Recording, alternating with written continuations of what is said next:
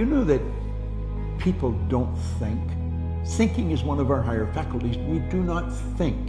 And if you doubt me, listen to some of the conversations that are going on around you. People never say what they were saying if they were thinking, or stand back and watch what people are doing. They would never do what they're doing if they're thinking.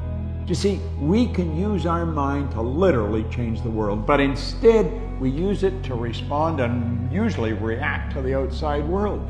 You see, thinking is taking a spiritual power that's flowing to and through us, flows into our consciousness, and use it to originate thoughts, create ideas. It's taking this awesome power and thinking anything we want.